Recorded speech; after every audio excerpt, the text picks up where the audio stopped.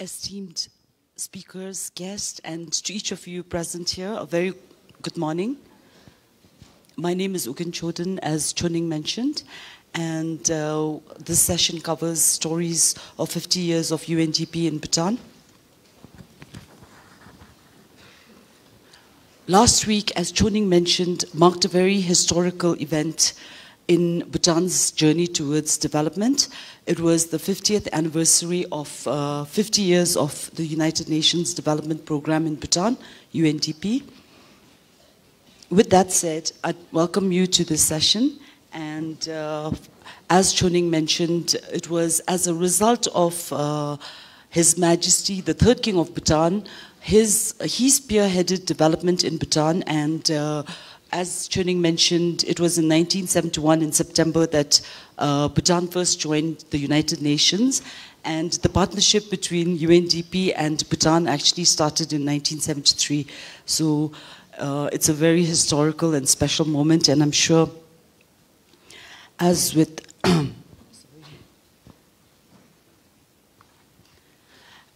most of our audience here today, most probably the older generation, we grew up hearing stories through our parents and elders in the family, and I too grew up listening to stories about my father, about his early days in Bhutan, and to think that, you know, it was such a medieval time.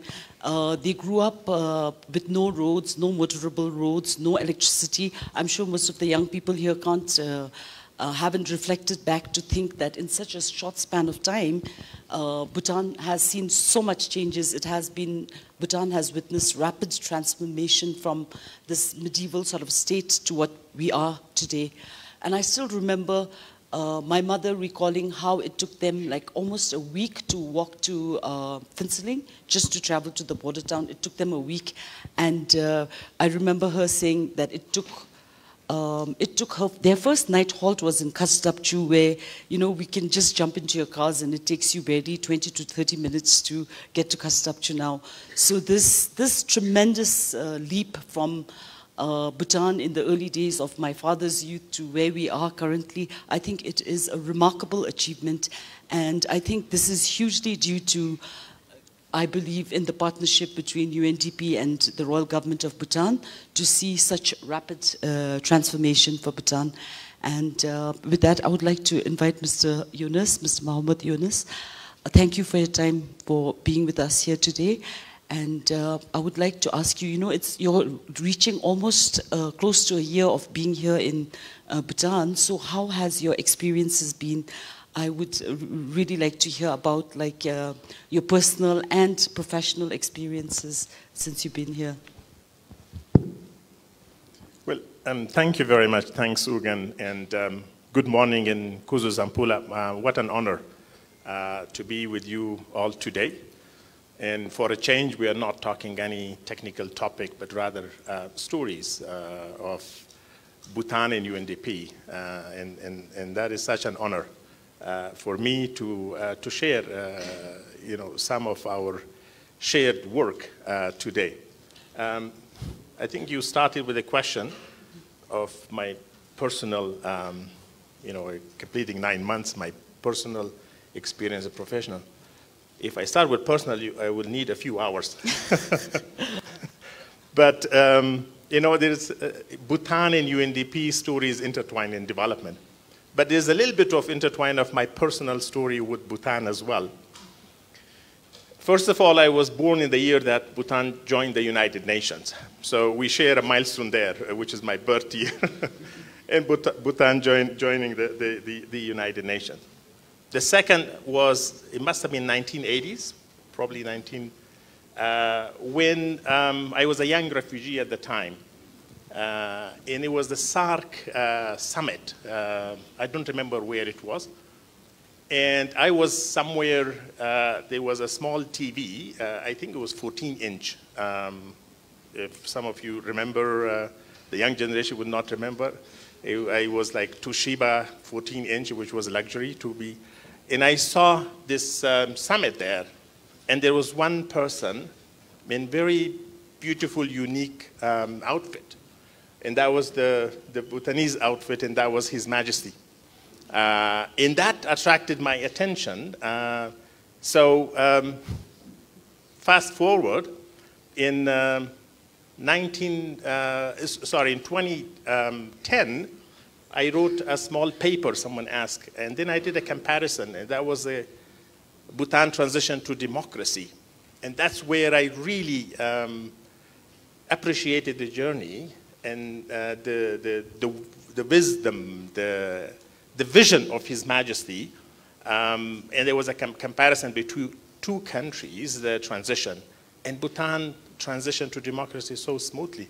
And if I may borrow a quote from Her Royal Highness when I was discussing with her this transition, and she said basically the work that has gone before 2008, so the transition to democracy was as you take fish to the water. And that was such a powerful way to explain this transition to democracy. So that paper actually gave me an opportunity to dig deeper into Bhutan, the history, the culture, the wisdom of the monarchy. And then 2016, I moved to Bangkok with UNDP regional office there. And I was the head of the South and West Asia cluster. And that's when I was directly engaging with Bhutan. And then I wanted to visit Bhutan. And my predecessor, Azusa Kabuta, some of you probably know her, she was inviting me to come. And I said, this is the only country in my sub-region that I haven't been to. Then comes COVID. So it deprived me from that ability to visit beautiful Bhutan. Little did I know that I will be honored and lucky enough to be stationed here. So if I may, I just want to share one, because all of you take it for granted. Actually, arrival in Bhutan was quite an experience, right? Those who take it for granted, which most of you, next time if you fly into Paro and you're landing there, just pay attention. It is unique, right? I have been around 71 countries, around the world. But that is a very unique experience that actually, to me, explains the essence of Bhutan. So first of all, when the plane comes, there's a beautiful music. And the plane is moving in this valley, and you could see houses there, people, hanging the laundry there, some people working, some cars. And if you look at the music in the plane, it moves as the plane is dancing in this valley, just moving there. And then you see that the plane all of a sudden, touches the ground, and there are cars, there are houses, and this runway, just kind of transition into these green mountains there. You don't see that there is all. So, and to me, you look at that, it's like the example of coexistence that Bhutan presents. It's even the plane, even the runway, transition to road, to mountains, to greenery. And that is unique. Next time when you land in Paro, just pay attention to that. And look at this music, you look at the dance, and that's the essence of coexistence. So you have the mountains, the runway, the roads, the houses, the trees, the greenery, the plain. They all kind of don't disturb each other. They just like support each other. So that was a very, very unique experience. And obviously, the hospitality that touched my heart, to my visits to the field, going to meeting with the farmers, with the villagers, with the local authorities. It truly is unique. Professionally, I couldn't ask for better time. We are coming. We just celebrate our 50th anniversary, as you mentioned. Bhutan is graduating from the LDC status later this year, thanks to the vision of Bhutan, from His Majesty all the way to the government to take that step. We are engaged now in post-LDC graduation development plan, the 13th five-year plan. I have a wonderful team. I couldn't ask for a better team. So professionally, it couldn't be more fulfilling and rewarding. For me, even half a century seems like a really long time period of time. And I'm sure, given the 50 years, you must have a lot of successful stories to share about, very impactful projects here. So I would be very interested. I'm sure the audience would like to learn about some of the projects that has created quite an impact while working with the government of Bhutan. Yeah. Well, as I said, actually, UNDP is honored to have been part of Bhutan development story. Our story is intertwined. In 1971, that's when Bhutan joined the United Nations. Less than 24 months later, UNDP established its presence here. The basic legal agreement was signed. In UNDP presence here, the programmatic presence in 1973 was actually representing the UN system here, right? This was the first multilateral agency that came. And if I quote, the Honorable Foreign Minister in our reception, we said that UNDP eased and opened the way for the rest of the UN to come into Bhutan. That's absolutely true. And then in 1979 was when UNDP office construction started, and then it was inaugurated a year later when the administrator visited here, and His Majesty was there with a lot of other dignitaries. And that office was, I believe, today used as the police headquarters because we moved to a new facility. And my driver, Norbo, was telling me that stone is still there, and I had to go and visit that foundation stone. And throughout these years, there were a few things which, when we were preparing for our 50th anniversary, we dug into the archive of Council and whatever archives we could find. And there are, the story in itself is incredible. What I would recommend to you, suggest you go to our website, and there is a video there, and you can look at it. But let me just highlight a few of them, what UNDP and Bhutan did together. First of all, I don't think many of us knew that UNDP supported the establishment of the Drukgyal with the first or the second or one of the two planes that was purchased by UNDP to enable the Drukgyal to be, or Bhutan, connect to the world. Council as a newspaper, so that was Dashu Kinley was telling me it was $92,000 grant that UNDP gave. And actually, he shared a little bit of story of that once they got the computer and the printing machine, so Dashu Kinley went to present to the cabinet, right? And saying that now Council will be a weekly newspaper. And he says, and every Saturday it will come out. He says, two ministers said, please, not Saturday, because that's not a working day for us. We have a, please release it on Monday. Because they thought it was something official, they must have to read it. So the Bhutan Fund for Conservation was the first fund that was established, the first fund in the world, actually, that was established. And I can go on and on these stories, though. So there's a few which was the first that UNDP and Bhutan partnership actually initiated, and these are the stories that still continue. The telecommunication work plan that was for the first time developed in 1991. So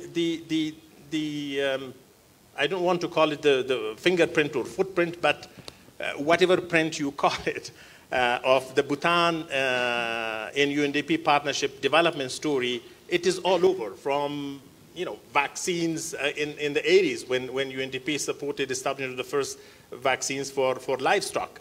And who knew? So many years later, we'll be talking about digital system for COVID vaccine that we and Bhutan together work on that. So, I mean, there are a number of incredible stories. We call them the firsts. Right, quite a few of firsts that we are very proud of that, and we're very honored and humbled to have been part of, and that credit goes to Bhutan, to the leadership of Bhutan, to the vision of His Majesty's, and allowing us to be here, part of Bhutan's story, part of Bhutan development story. So in my huge thanks to Bhutan for opening your doors, for allowing us to come here, to be with you, to be part of your development story, and to learn from you. There's a lot that we learn from Bhutan. There's a lot that the world learned from Bhutan, and Bhutan will continue to inspire us and inspire the world. It is largely due to the UNDP that Bhutan has made so much progress, but how about Bhutan's role in the international arena? Like, how about Bhutan's contribution towards the partnership? Yeah. Well, as I briefly touched on that, I think the world, Bhutan will never cease to inspire the world. If you look at the contribution of Bhutan, small country, big ideas. Big inspiration for the rest of the world. Let me touch upon two or three. The whole concept of the gross national happiness to complement the human development. This concept, you can go anywhere from West Europe to East Europe, Latin America, East Africa, West Africa. You mentioned Bhutan. The first thing people will tell you, yes, the happiness country or the happy country. In that concept of the gross national happiness is a huge contribution to the world. In our 50th anniversary reception, I think someone mentioned, or that was before that my predecessor Renata, who was the UNDP here, once she asked His Majesty and says, "Can you tell me what is this gross national happiness?" And His Majesty responded, "It is the ultimate stage of human development." That is so powerful and that is so true. So thanks to Bhutan, it's not just the GDP, how you measure progress. The whole story of how you conserve the traditions, the culture, that goes to centuries and centuries and millennia, right? I think that is something that is inspiring the world. Your conservation, protection of the environment. I visited communities where in some part of the world, unfortunately, humans encroach into forests because they have to, cut trees, grow crops and all of that. But in Bhutan, actually, the forests encroach into the farmers, and they never cut. With the climate change, the forests, in some areas, actually, expand and take the land. And that is something that inspired the world. Your biodiversity, how people deal with this, human-wildlife conflict. You don't go with your guns shooting, these animals. Why you took my potatoes and, I don't know, tomatoes and carrots and all of that. No, I mean, that is an incredible inspiration. That's an incredible story right there. But let me also end on something more, and that is when I landed on November 6th in Paru, that was the day when, very auspicious day, His Majesty was at the airport seeing off a batch of Bhutanese army personnel who were going to join the UN peacekeeping operations in Africa. And that is Bhutan's contribution, to the world. The diplomatic achievement of Bhutan, how to position Bhutan in the world, and how to share the stories, and how to be part of this multilateral system so actively.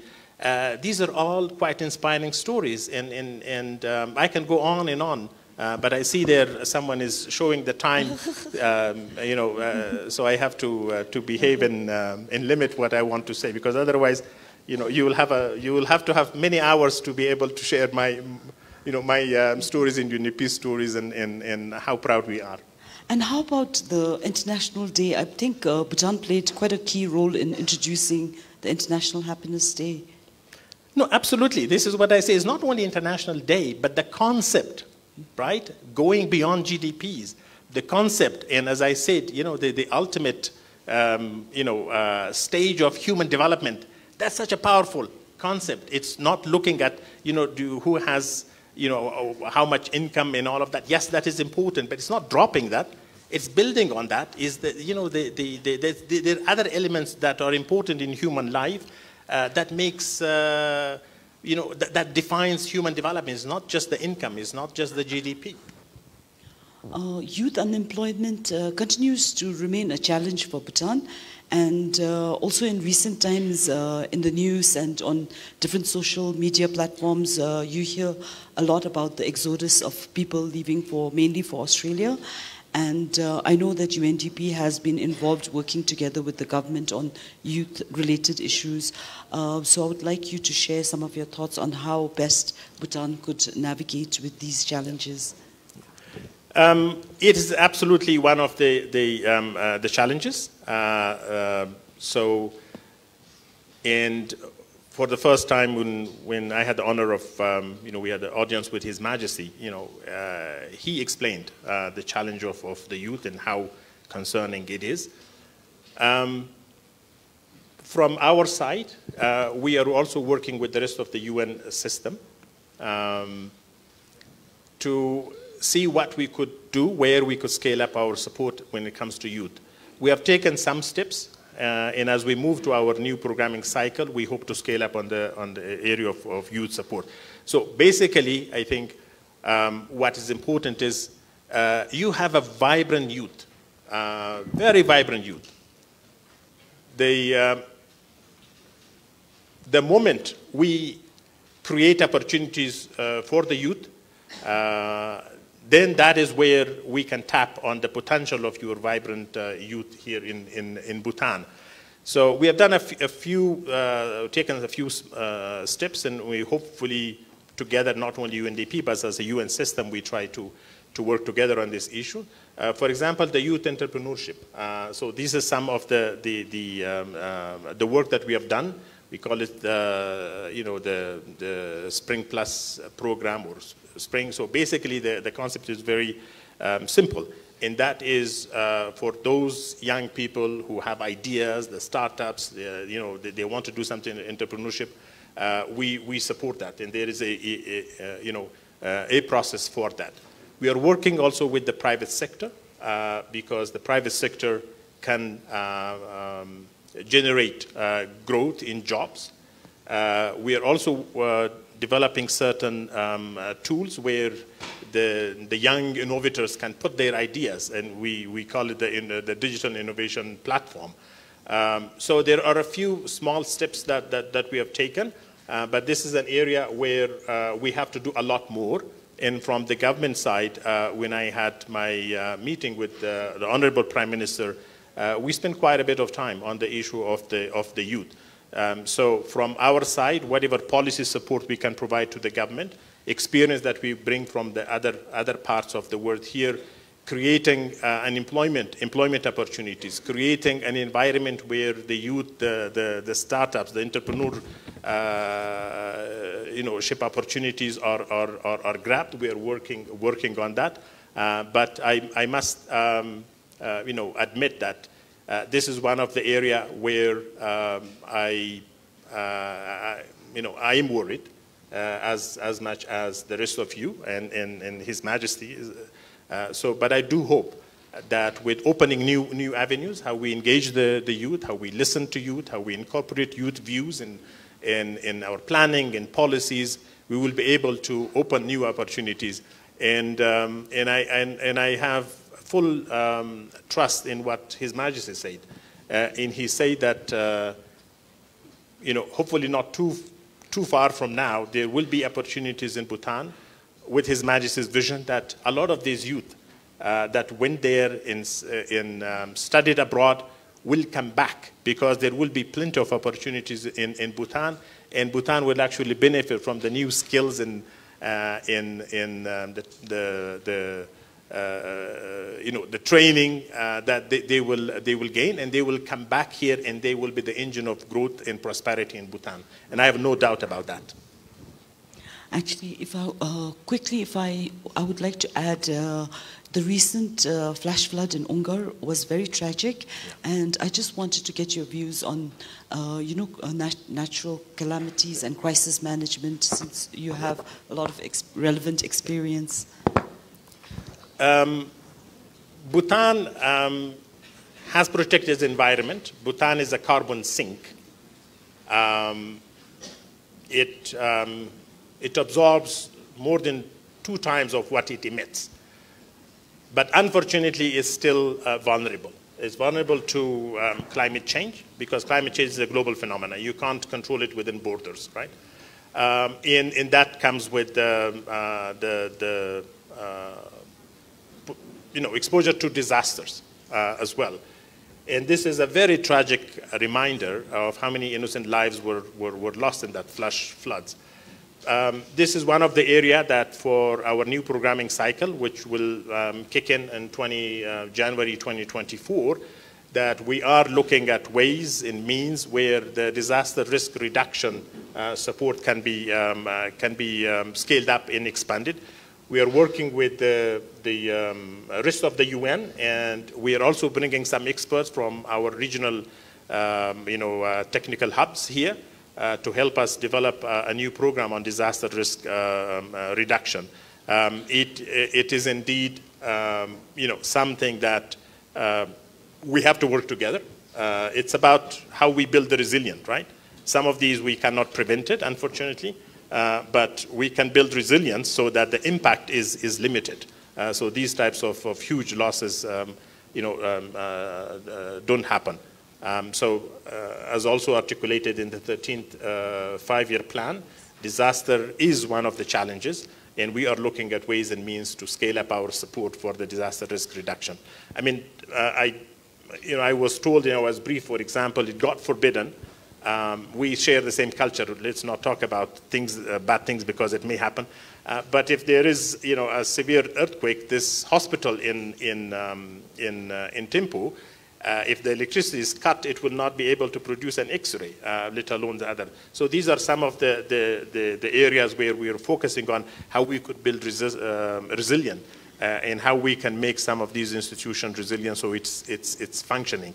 We are also working on some of the areas, for example, that training of the personnel, how the airport will be able to handle in case, God forbid, something big disaster happens. So that training and some capacity building there is actually planned for this year. We're working with our experts in Geneva, who are based in Geneva for these things, working also with the World Food Program as well, so these are some of the steps that we are taking, but I do hope that we will have more to share next year. I know that 50 years does not mark the end of the partnership, so going forward, what are the future prospects of the Bhutan UNDP partnership, and how do you see, as Bhutan prepares to graduate from the least developed countries status? So what are some of the things that you're looking at? Yeah. Our partnership started 50 years ago. It has grown, and I have no doubt it will grow. LDC graduation is a proud moment for Bhutan and for us. So that is a proud moment for all of us to celebrate. But our support will continue.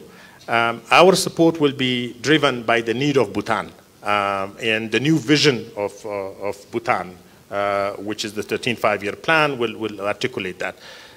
We will try to expand some of our support. For example, I mentioned in the area of youth. I hope that we will be able to do more. The private sector development in terms of creating jobs, creating growth, balanced growth, inclusive growth. So that will be another area where we will hopefully do more. Access to various funding, whether that's related to climate change, mitigation or adaptation. So those will be some of the areas that we will continue to support Bhutan to access the funding. But if I may quote something from the administrator, I know the time is short, and that will tell you what is the essence of our partnership. So this partnership with UNDP and Bhutan is mutual. It's based on trust, based on mutual respect, because we shine when Bhutan shines, right? So let me just, if you allow me, Ugan, I will just read a quick quote from the administrator. This goes to 1979, when the administrator came here, and they opened the office, the inauguration of the office. So this Administrator Bradford Morse, Administrator of UNDP, who told His Majesty, Your Majesty, UNDP is here solely, exclusively, to help you and your people maintain the delicate balance which must exist between the old and the new, between preserving sound traditions and vibrant national culture and adapting new ideas from other parts of the world as may be appropriate to your needs. I know I speak for all of us in the United Nations family this day in rededicating ourselves to that goal, and I personally pledge to you, Your Majesty, my full support in your valued efforts to advance the goals which Bhutan has set for itself. I think this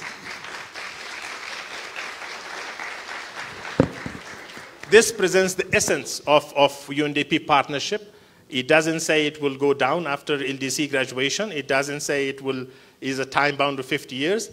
It will continue. And I do hope that and I'm honored and humbled to be the 13th UNDP RISREP that comes after the 50 years and with a new chapter. So we look forward to our continued partnership.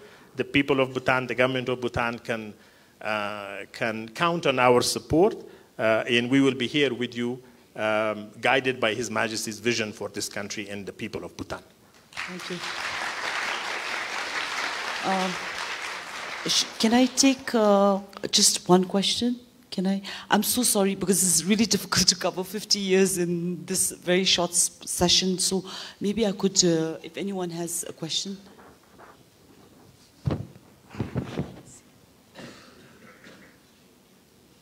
Any questions? Any questions? I think they are sensitive. Okay. Oh, there's one. Somebody there. Can we have? I think just one question, and we'll wrap up the session.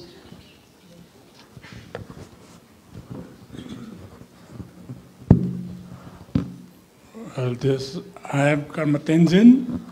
I've just got two questions, and they need not be very long answers, but short ones. I feel that the UN has been here for a very long time, and we have seen a lot of changes. But some areas, somehow or the other, because I grew up with all this, the beginning of the development age in Bhutan. So from that angle, I see that some of the areas, no agencies have ever reached some of the remotest places where the help and assistance is very dire, and that could play a more important role than the role that you have been playing in this building towns and cities and the highways. So this is one. If the UN system, not only the UNDP, but if the UN system itself could bring in some major changes in the system and its working, because the workings are endless, and I mean, too many, labyrinth in there, one can get lost. That is one. Touch the remotest areas where somehow or the other I feel that those are sort of neglected somehow.